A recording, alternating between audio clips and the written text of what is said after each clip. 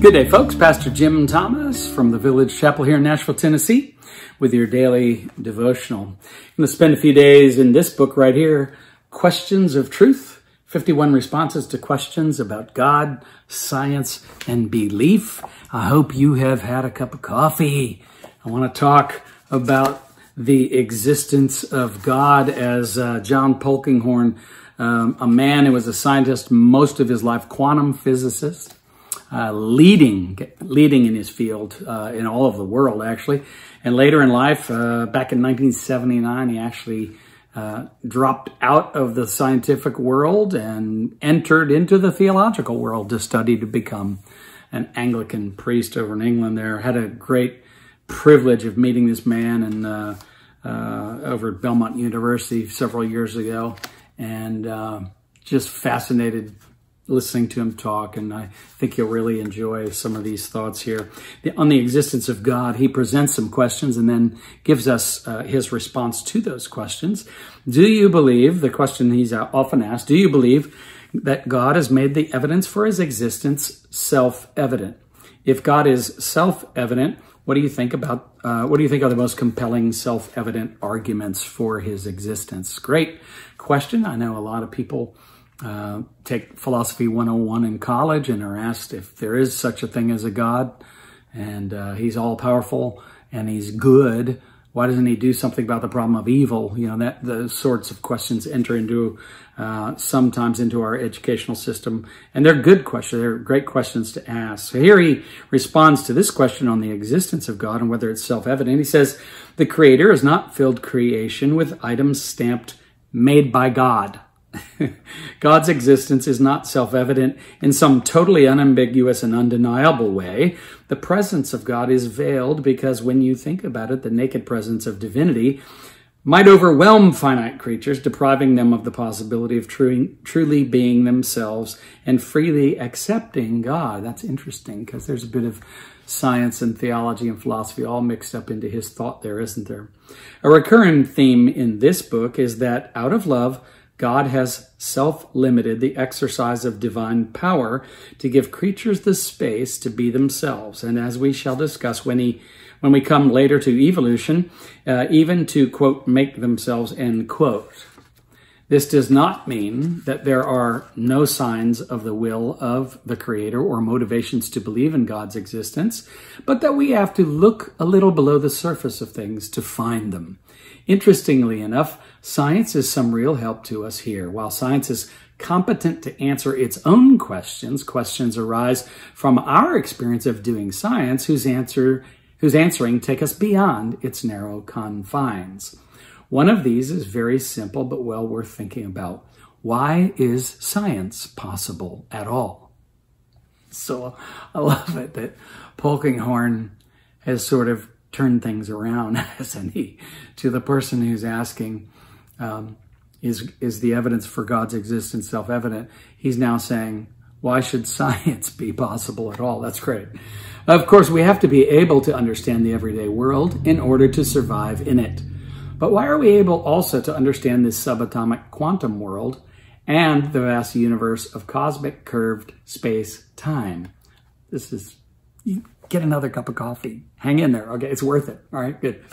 These domains are far from having direct impacts on our daily lives, and their understanding has called for ways of thinking that are quite different from our normal habits. And then in parentheses, he puts, in the cloudy quantum world, if you know where something is, you can't know what it is doing. And if you know what it is doing, you can't know where it is. We cannot picture such a world, but it turns out that we can understand it to a large extent. Close parentheses. Okay, did that fry your brain? It's awesome. And that's awesome. Why? Because I think it's evidence of the existence of a mind, a designer. Yeah, that's why.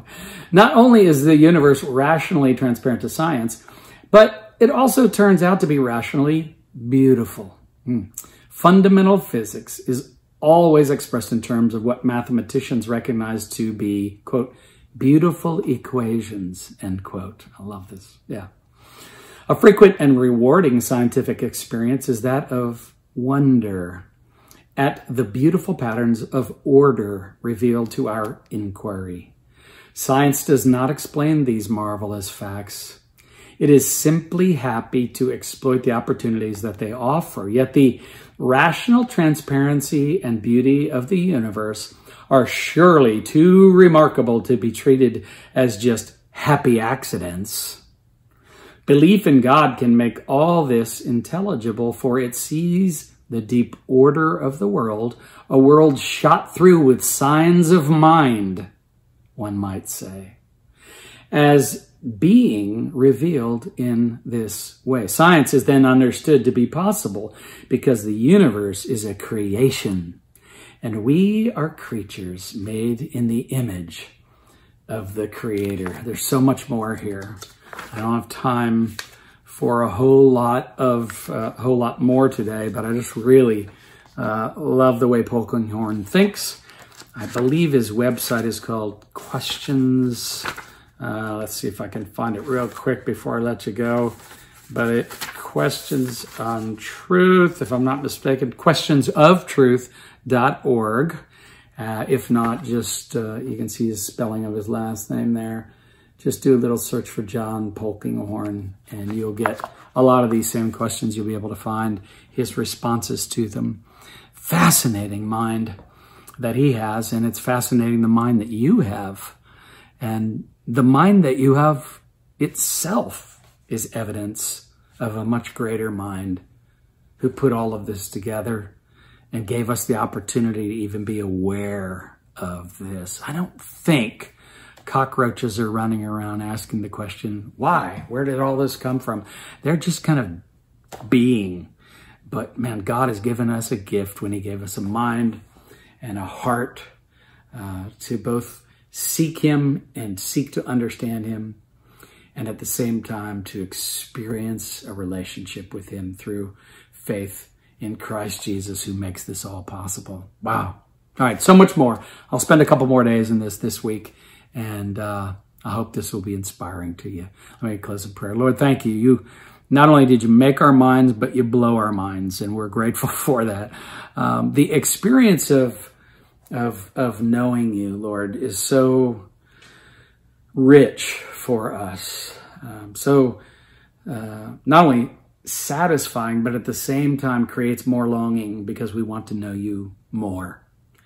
So do that for each and every one of us, Lord. Stir up our curiosity about you as we look at the world, and as we look at ourselves looking at the world.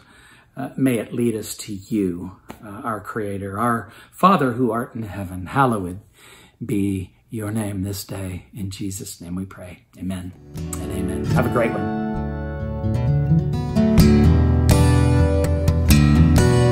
Daily Devotions with Pastor Jim Thomas is a resource of the Village Chapel in Nashville, Tennessee. If you find this daily devotional beneficial, leave a review and share it with friends and family.